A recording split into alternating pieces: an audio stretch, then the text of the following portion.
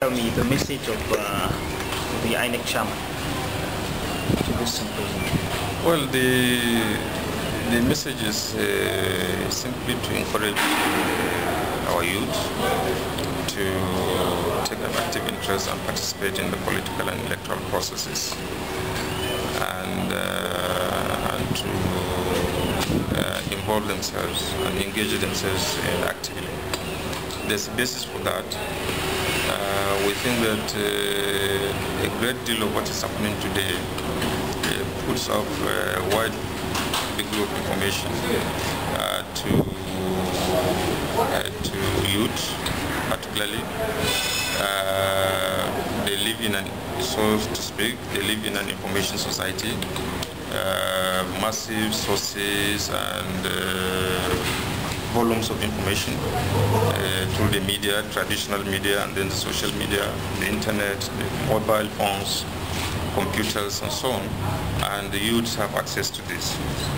And the Commission is interested in tapping this resource and deploying it to useful channels by engaging the youth, to encourage them to participate, actively in volunteering, for example, in their community to work as a part of their civic duties and responsibilities, in registering to vote and convincing others to register to vote, in voting itself and convincing others to vote. Also in engaging in other self-help community projects that will increase their sense of civic duty and responsibility. And we think that it is possible, through these kinds of discussions, that we can generate in our youth an actively engaged crop of young persons that can contribute positively to the political and electoral processes. And we are thinking that already, in schools, there are in the curricula they have civic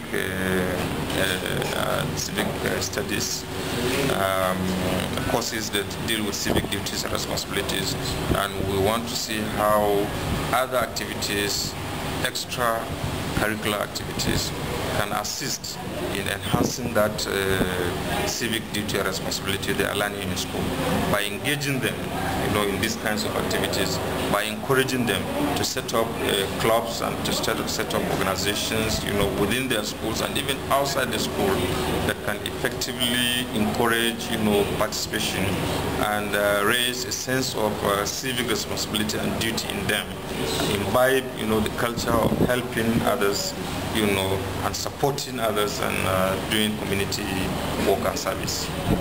So your name and portfolio? My name is Muhammad Kuna, and I'm the special assistant to the chairman of INEC.